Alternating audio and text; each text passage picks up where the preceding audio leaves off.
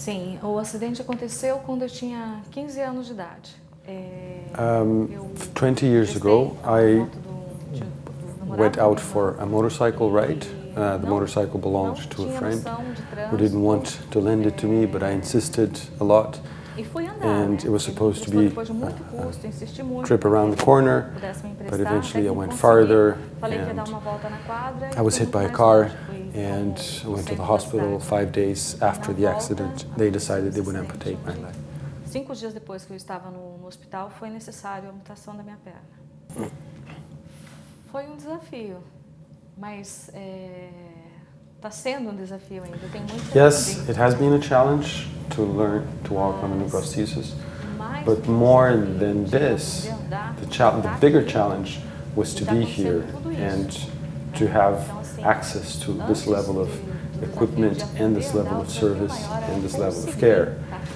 Because I didn't think I was going to get this. I didn't think this was possible given my financial condition.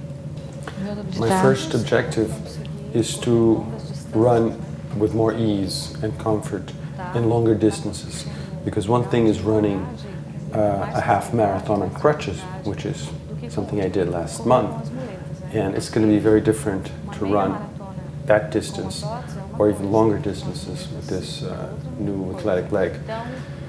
But beyond this objective, my objective is to serve as a role model and as an inspiration to other women amputees who will see that it is possible for them to run as well and to achieve what I am achieving.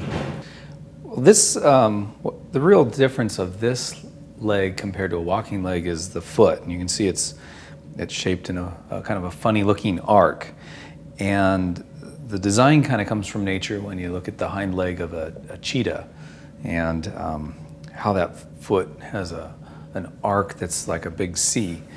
And what that does is that when the client loads that foot, the carbon fiber will store the energy.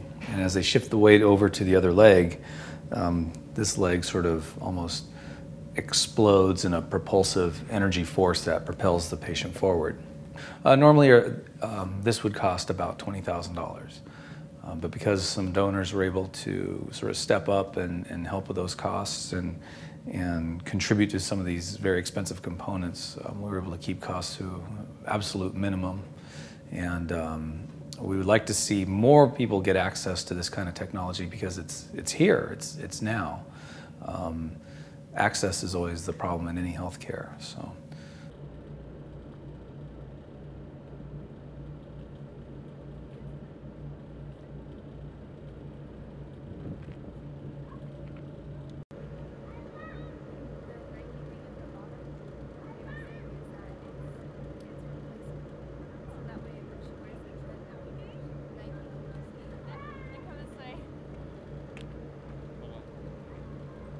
You got it? Okay.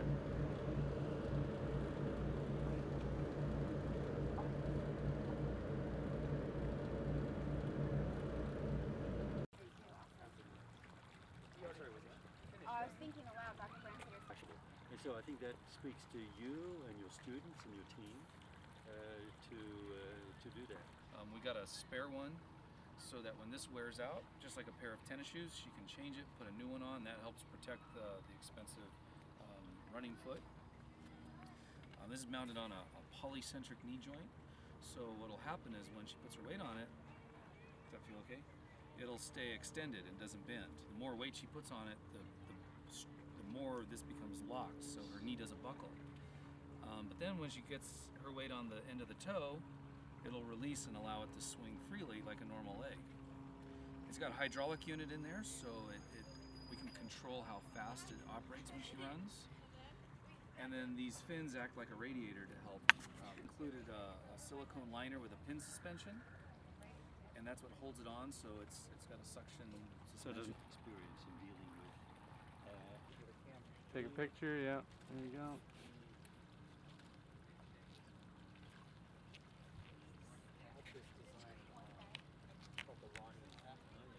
Okay. Pleased that we were able to successfully put this program together. And everybody smile. Okay, yeah. Okay. So. been a lot of fun. Cool.